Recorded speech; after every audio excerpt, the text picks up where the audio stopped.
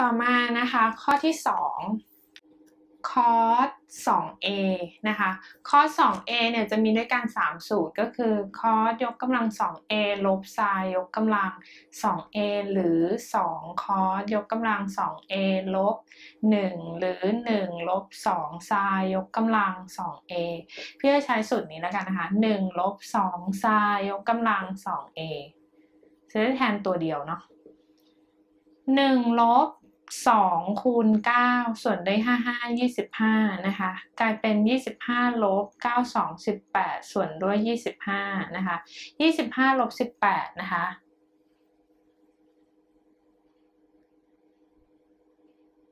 ได้7ส่วน25นะคะก็ตอบแล้ว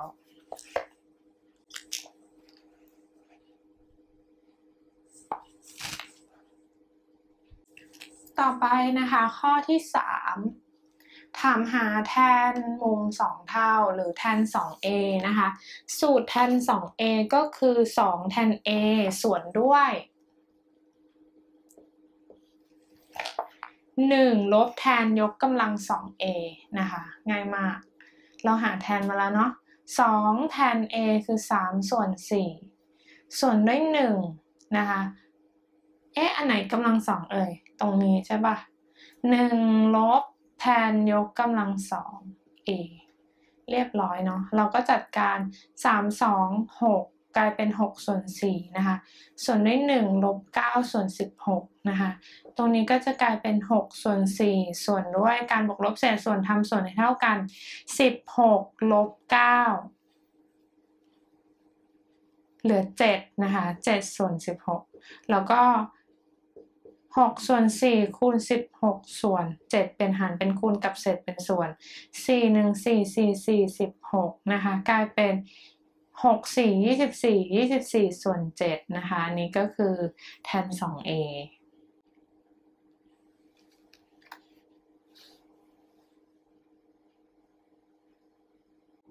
ต่อมาดูคอร์ด 2a นะคะคอร์ด 2a มีสูตรว่าคอร์ดยกกำลัง 2a ลบอะไรคะลบ1ส่วนด้วย2คอร์ด a นะคะอันนี้คือข้อที่4เนาะเราก็แทนค่าลงไปนะคะคอร์ด a เนี่ยคือ4ส่วน3ถูกปะก็ส่วนกลับของแทนนะคะ4ส่วน3ทั้งหมดยกกำลัง2ลบ1ส่วนด้วย2คูณ4ส่วน3นะคะเราก็จะได้4 4 16ส่วน9ลบ1ส่วนด้วย4 2 8ส่วน3นะคะตรงนี้ก็จะได้16ลบ9ส่วน9นะคะส่วนด้วย8ส่วน3 16ลบ9ก็คือ7ใช่ไหม7ส่วน9คูณ3ส่วน8นะคะ3 1 3 3 3 9กลายเป็น7ส่วน24นั่นเองนะคะเรียบร้อย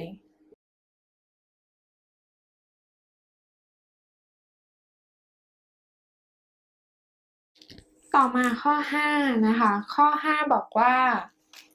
ถ้า sin a นะคะเท่ากับ3ส่วน5และ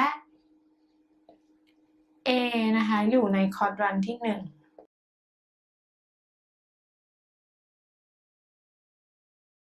ก่อนอื่นเราต้องวาดสามเหลี่ยมก่อนเนาะอันนี้ a ใช่ไหมคะข้ามฉากตรงนี้4ดังนั้นเราจะได้แล้วว่า sin a เนี่ยคือ3ส่วน5 cos a เนี่ยคือ4ส่วน5นะคะ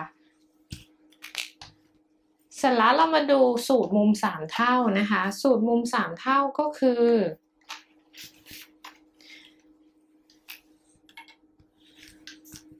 ไซน์3เท่าของ a นะคะเท่ากับ3ไซน์ a ลบ4ไซน์ยกกำลัง 3a นะคะเราก็แทนค่าลงไปไซน์ a ก็คือ3ส่วน5ลบ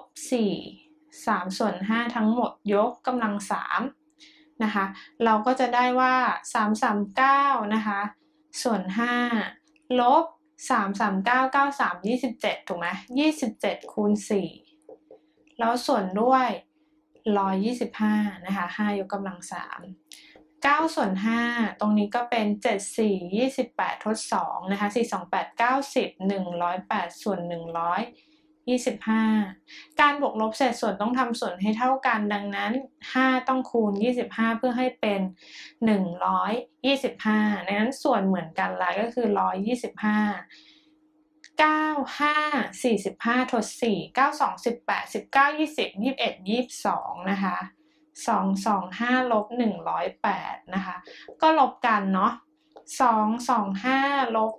108ตัวนี้ยืมนะคะเหลือ1กลายเป็น15เนาะ8แล้ว9 10 11 12 13 14 15ได้7ใช่ไหมคะ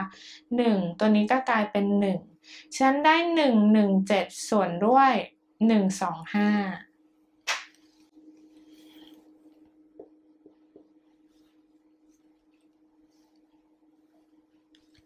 ต่อมานะคะเรามาดูคอส 3a คอส 3a มีสูตรว่าอะไรคะ4คอสกำลัง 3a ลบ3คอส a นะคะแทนค่าดิใช่ป่ะคอส a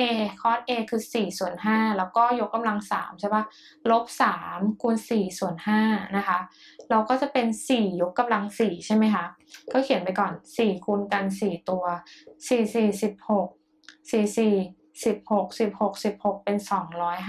256ส่วนด้วย125เพราะว่า5กำลัง3ลบ4 32ส่วน5อันนี้ทำส่วนให้เท่ากันคูณ25คูณ25ง่ายมากนะคะ256ส่วนเท่ากันละ125 12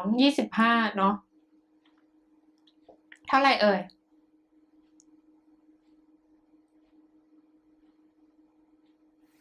ก็ตั้งละกันนะคะ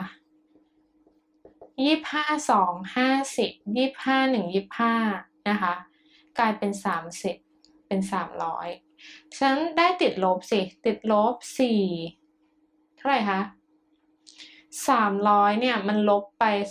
256ก็ลบเหลือ4ตรงนี้ยืมมาก็เป็น44ส่วนด้วย125นะคะ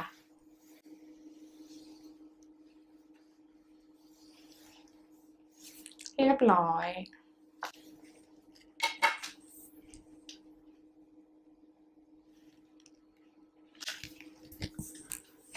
ต่อมานะคะเราก็มาดูข้อที่6เขากำหนดนะคะแทน a เท่ากับ3จงหานะคะแทน 3a และคอส 3a นะคะก่อนอื่นเนี่ยเราก็มาเขียนก่อนเนาะว่าแทน 3a เนี่ยสูตรว่ายังไงนะคะแทนมุม3เท่านะคะมีสูตรว่า3แทน a ลบแทนยกกำลัง 3a ส่วนด้วย1ลบ3แทนยกกำลัง 2a นะคะก็แทนค่าเข้าไป3แทน a ก็คูณ3ไปลบ3ยกกำลัง3ส่วนด้วย1ลบ3คูณ3ยกกำลัง2กลายเป็น339ลบ27ส่วนด้วย1ลบ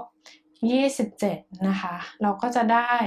ตัวนี้ลบไป9เหลือลบ18ส่วนด้วยลบ26กลายเป็น18ส่วน26ตัดเป็นเศษส่วนอย่างต่ำ2 9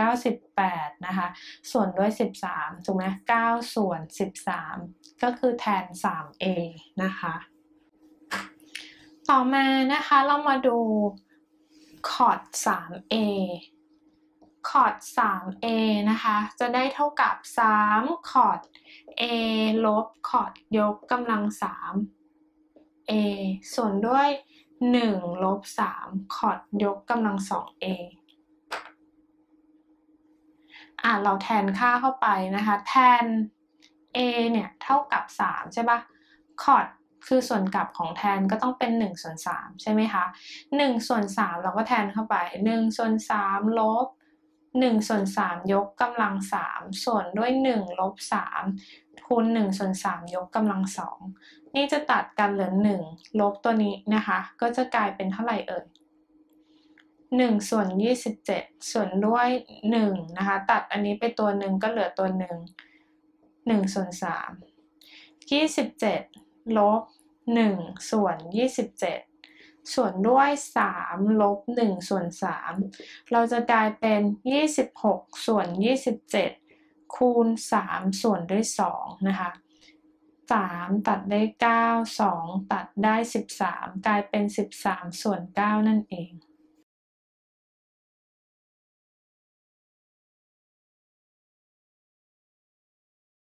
เป็นยังไงบ้างคะน้องๆถ้าไม่เข้าใจตรงไหนสามารถสอบถามกับพี่ๆได้ที่ Facebook Fanpage หรือ Official Line และสามารถติดตามคลิปวิดีโออื่นๆของเราได้ทาง YouTube Channel และอย่าลืมกด Subscribe กันด้วยนะคะ